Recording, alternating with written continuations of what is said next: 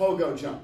All right, so on this one, it's very important. We want to keep our knees locked out tight. So I want to have the muscles in my glutes and my quads, okay, really engaged to keep my knees locked out. My legs are nice and stiff. All right, I want to keep my toes kind of flexed up.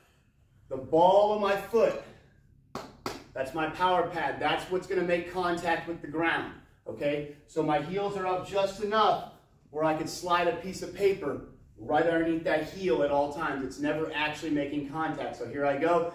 Glutes engaged, quads engaged, knees locked out, toes curled up, and I'm just going to bounce as I move slowly forward, building up my height, staying on the balls of my feet, really working on our ankle strength here, okay? Having power through those ankles, all right? And that is pogo jump.